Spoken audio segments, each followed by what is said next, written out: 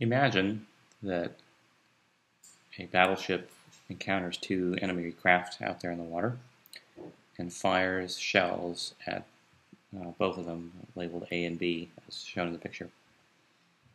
If the little dotted lines indicate the trajectory of the shells that are used to aim and hit the enemy boats, I'd like to ask if you can guess which of the two ships is hit first. Is it the case that A is hit first, or that B is hit first, or do they actually get both hit at the same time? One could try to do calculations here and be quite precise about this, but it's easy enough to start with a simple conceptual explanation. At the very top of the trajectory of this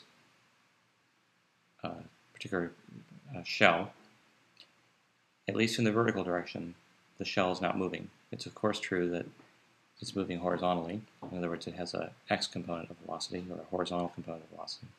But in the vertical direction, it's at rest.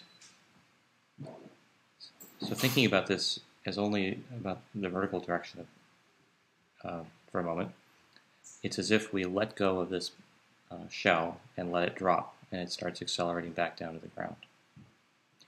And we know that in this case, the time it takes to fall from a certain height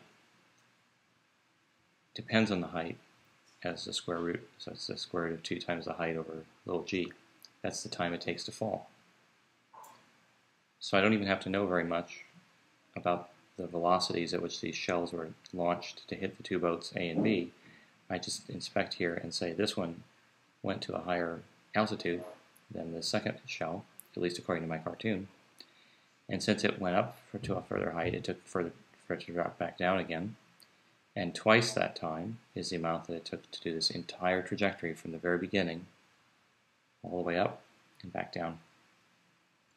As a result, Battleship A will be hit a lot later than Battleship B, even though Battleship B is a lot further away from you. It has all to do with the altitude at which the shell is going to be launched. In the language of football, this is like a punt where the hang time is a lot larger because the ball went a lot higher in the air. So the answer is that B is hit first.